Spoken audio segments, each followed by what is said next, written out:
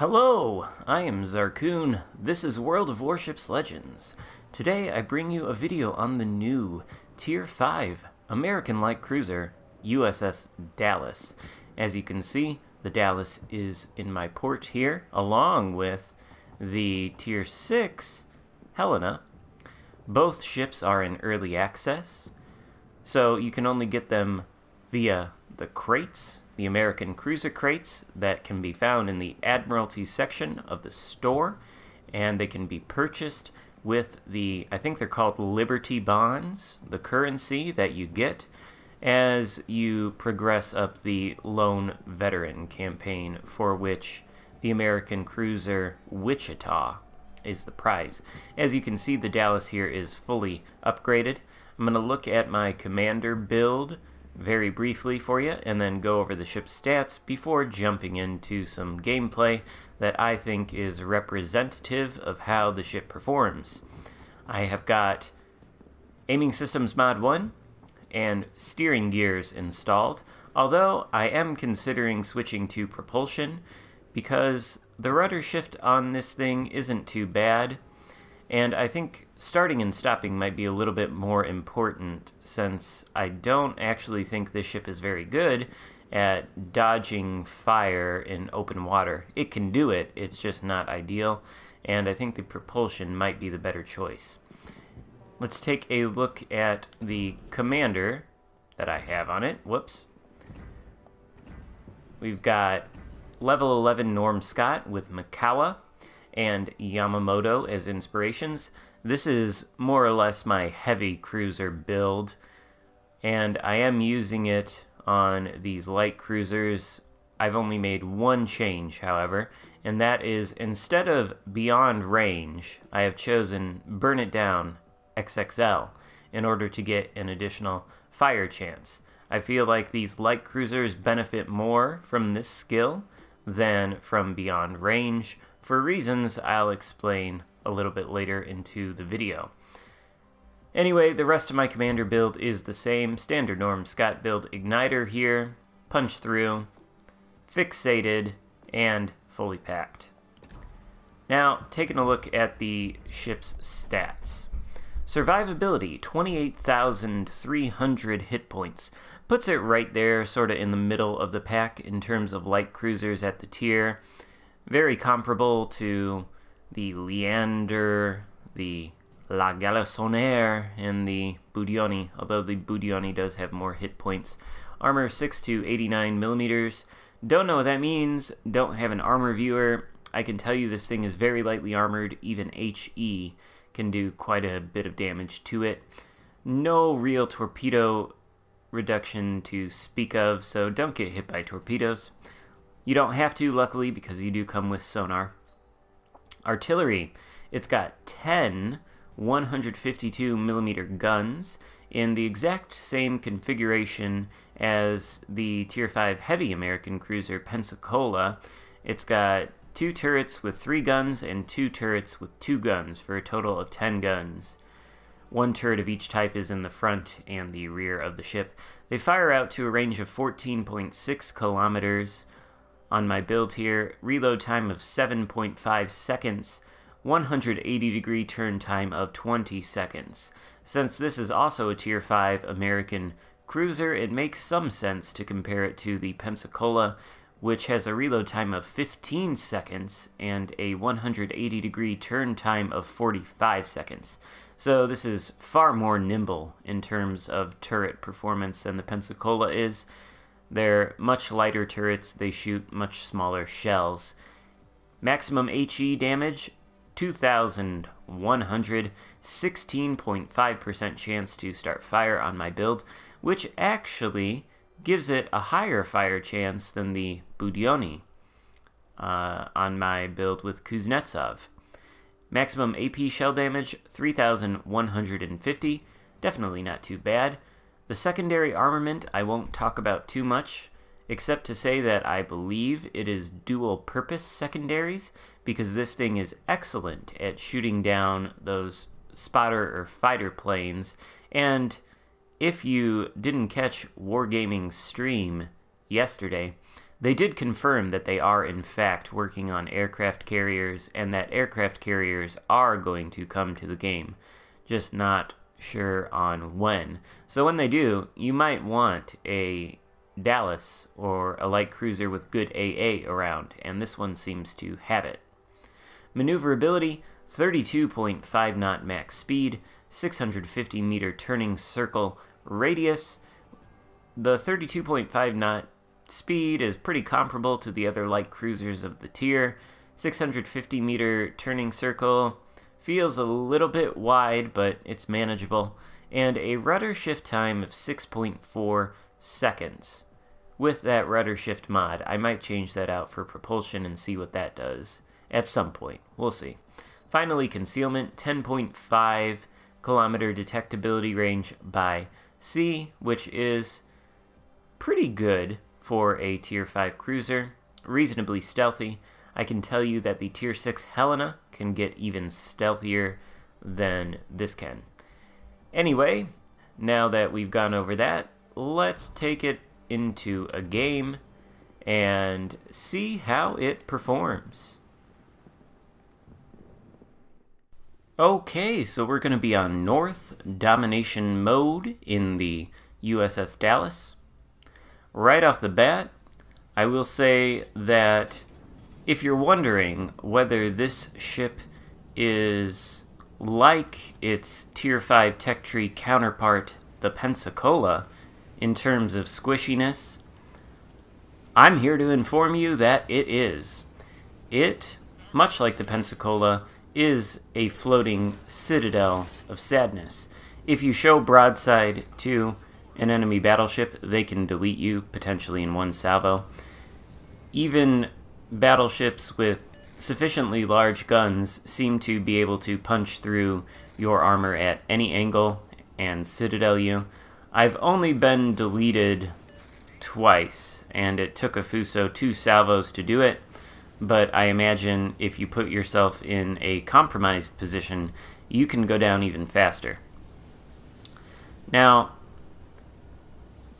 the differences between this ship and the Pensacola sort of stop at the general look of the ship and the turret layout. These guns are much smaller. The Pensacola has heavy 203mm guns. These are, of course, 152s. And the designation of light cruiser, in my understanding at least, refers more to the armament than the armor.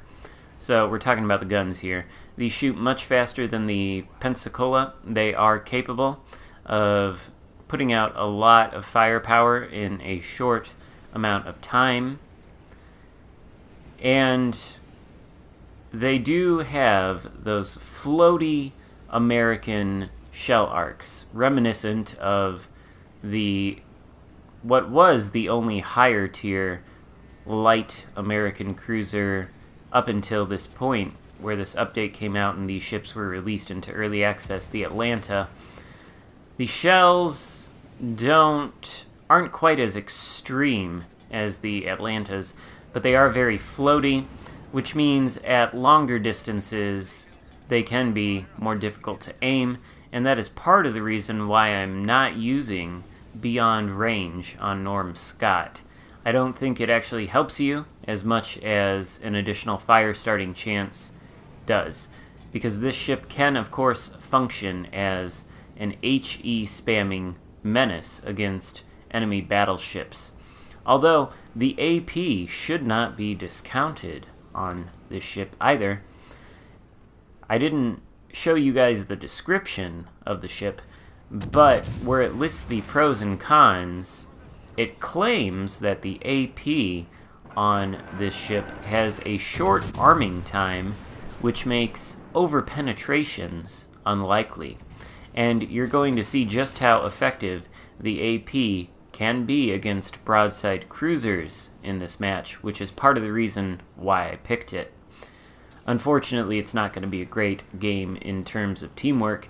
We have a single friendly cruiser pushed into the Alpha Cap. I'm kind of hanging around here, keeping the island between myself and the 4 enemies that are actually over there. We have only accounted for 3 of them, but there are 4. Oh, I'm sorry, that's a battleship that is pushing in right now. A cruiser already pushed in and got demolished. The other two friendly battleships are hanging around back there.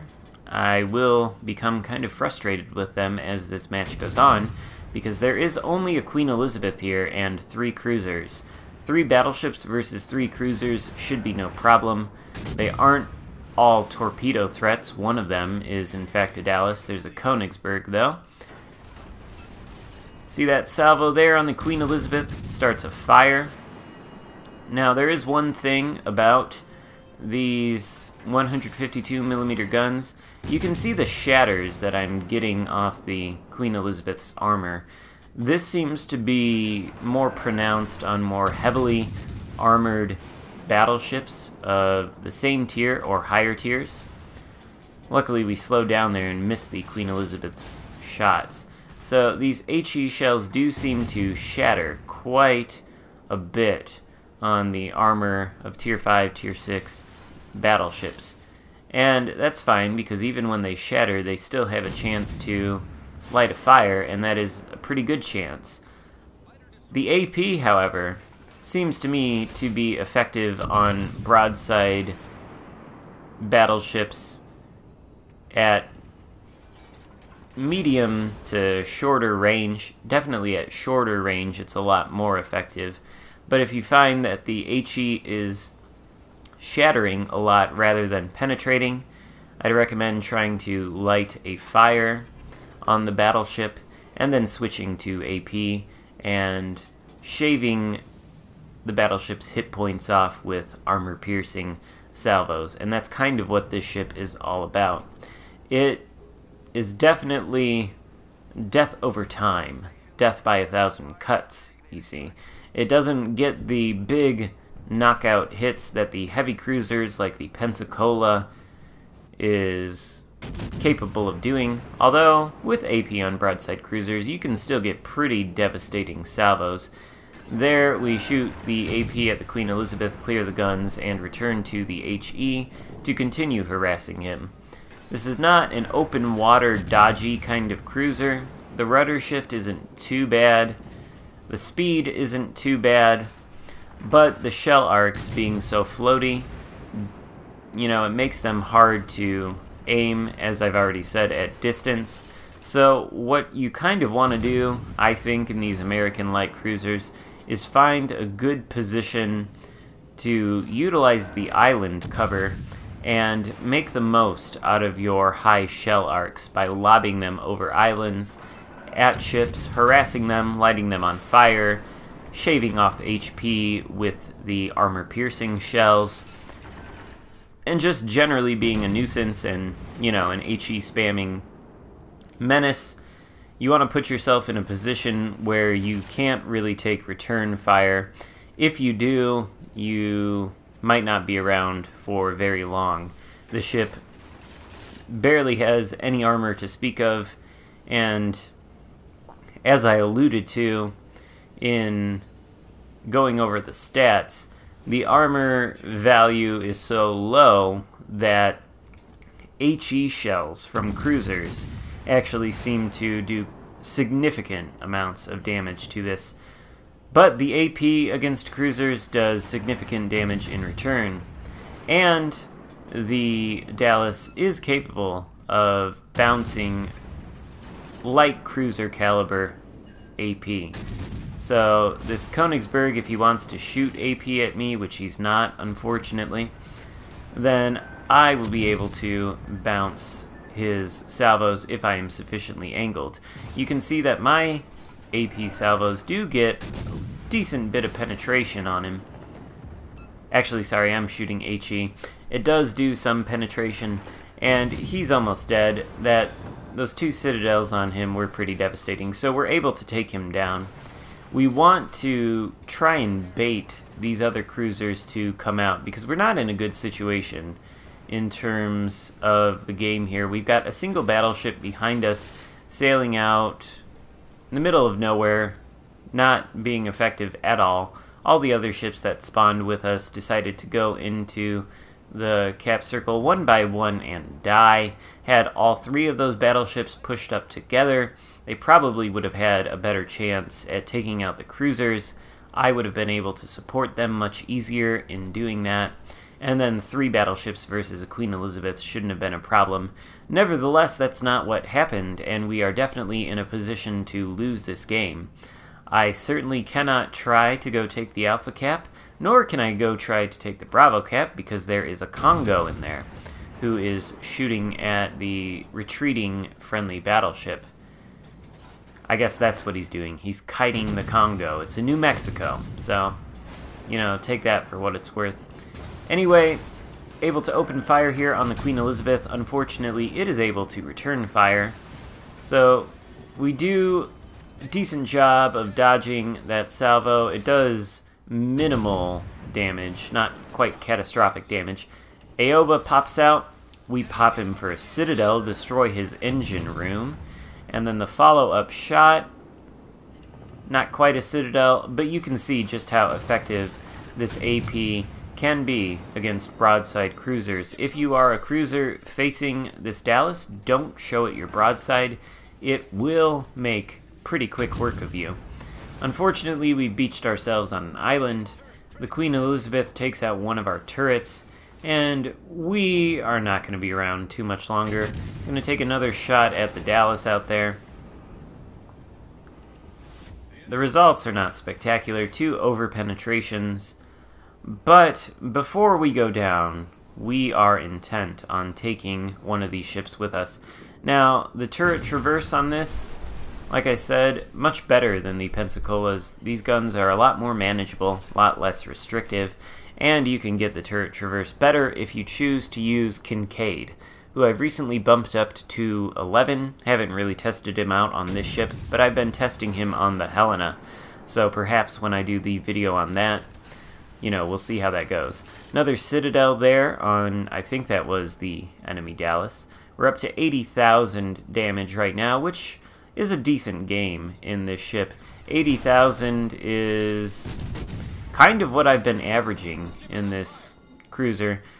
You know, these aren't extremely easy to play, but there we go. We've been taken out by the Aoba, but our shots are out, and they connect for a Citadel, take him down after we're dead, awarding us the "It's Just a Flesh Wound" medal.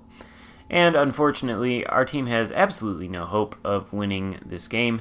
They failed to take any of the capture points, and we are all dead now, apart from 2 battleships. So, what do I think of the Dallas? It's a decently strong light cruiser for its tier.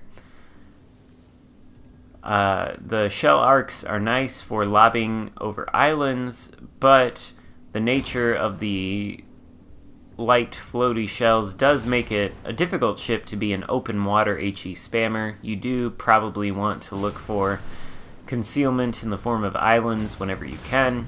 You can definitely spam HE against battleships to pretty good effect, light fires on them, whittle them down. You can also get nice AP salvos into the broadside of battleship superstructure, and of course the AP is fantastic at demolishing cruisers.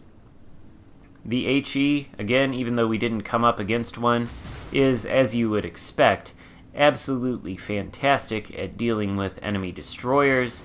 You can take them out in a couple salvos. It does come with hydroacoustic search, which makes torpedoes easier to spot. And generally, it's a very solid light cruiser. It is more of a logical successor to the Tier 4 Omaha, which is also a light cruiser. So if you jumped from the Omaha to the Pensacola and you found the jump to be somewhat jarring and the playstyle didn't suit you because you like the rapid-fire HE spamming light cruiser types, then the Dallas is going to be more comfortable for you. It's much more of a logical successor to the Omaha. And then the Helena, after this, seems to be a pretty strong ship, in my opinion. Unfortunately, this is going to be a loss, and we're going to wrap it up here. If you want to get the Dallas, You're going to have to buy the crates, otherwise you can wait till the next update when the ships come out of early access and become available to grind. So we're going to cut it here because nothing else is going to happen in this battle. If you liked the video, be sure to give it a thumbs up, leave a comment below, and consider subscribing to my channel if you have not done that already. Thank you so much for watching. I will see you next time. Goodbye.